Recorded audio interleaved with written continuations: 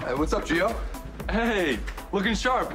Why do I suddenly feel like paying a parking ticket I don't even have? Hey, kind of quiet around here if you're looking to make an arrest. No, I'm just here for my lunch break. You missed me? Sorry, did you say something? Cadet Heller. I like your blues. My uniform is nothing compared to yours. I'm sorry.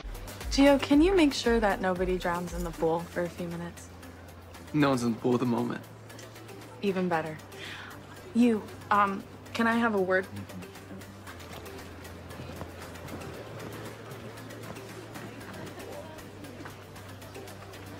There you are.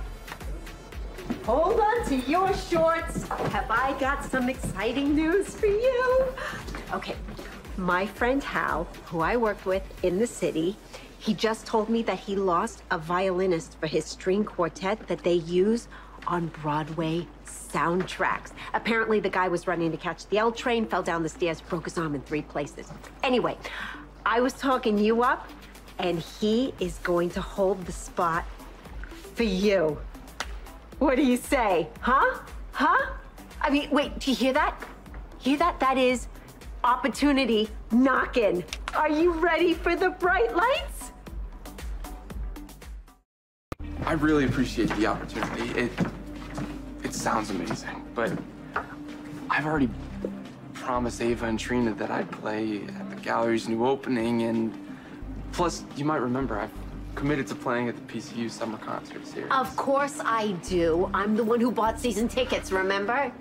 But listen, I'm sure somebody at the PCU music department can find someone else in the department to cover for you. And I know that Trina and Ava wouldn't mind at all, but come on. This is professional work. I mean, it's Broadway, baby. Think of the exposure. And you know, once you're in, you're in. I suppose the department could find a replacement for me, but my scholarship offer at PCU, it's contingent on me being here to participate in the summer music festival. So, you know what? We will talk to the head of the music department. We'll explain the whole situation. Come on.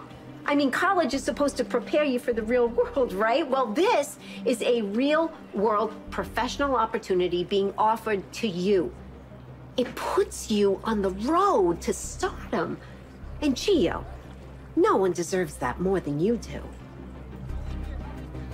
Oh, I didn't expect you to wait. Well, I've got all the time in the world. Okay, I really appreciate the offer to play on the album, but I don't see how I can take it.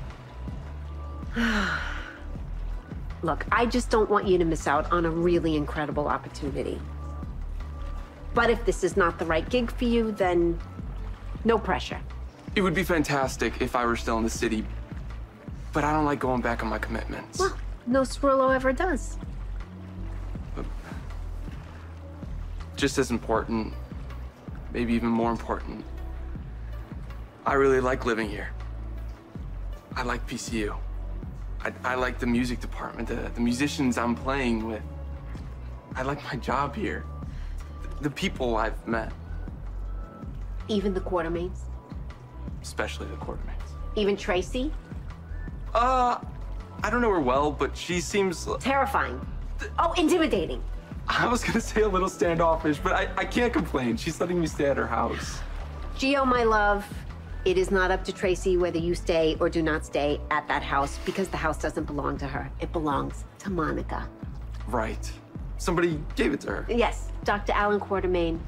God rest his soul. He's a wonderful man.